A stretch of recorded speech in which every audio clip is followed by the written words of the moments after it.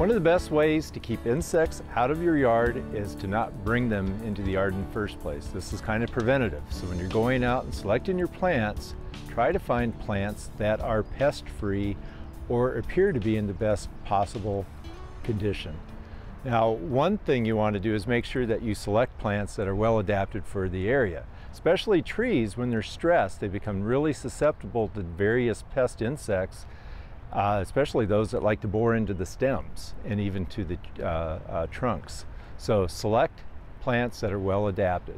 Now when I come out and I'm looking for my own trees, what I'm looking for is signs and symptoms of the insect. So the symptoms are the way the plant looks, things that don't look right, and then the signs are either the actual insect itself or indications that the insect was once present. So the first thing you want to start with is the foliage.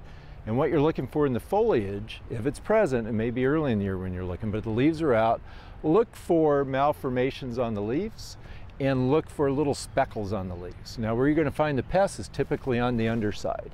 So if you see anything on the upper side that looks just a little bit off, flip the leaf over and look for an insect. And there you might find aphids, you might find scale insects, there's a variety of things you might find.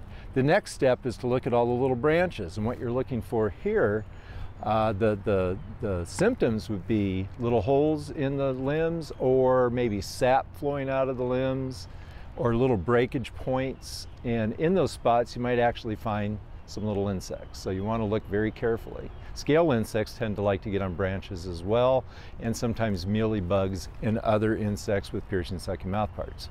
And also you can get borers in these areas, just little insects that bore right into the wood and create a little cavity, and then a little larvae go in there. The next step is the trunk. And in the trunk, same sort of thing with the branches. You're looking for holes, sap that might be flowing out, various things like that, gouges in it that might be caused by insects. And then lastly, right down at the soil trunk interface, pull away a little bit of the soil or bedding material and look for signs of insects there. And what you would find is bulges in this part of the plant. You might find holes in there, sap flowing out, or maybe they're frass, they're excrement being pushed out of the hole. And once you take the tree and plant it, put it in your yard, continue that cycle of inspection, because that's really important to prevent the problem from happening in the first place. Catch it early. The things you might want to watch for are maybe if you have like a fruit tree, peach tree, watch out for peach tree borers, maybe a trunk wrap down here at the soil trunk interface that would prevent the insect from getting access to it. But keep up with the tree, inspect it often. You're going to have a great pest-free tree for many years to come.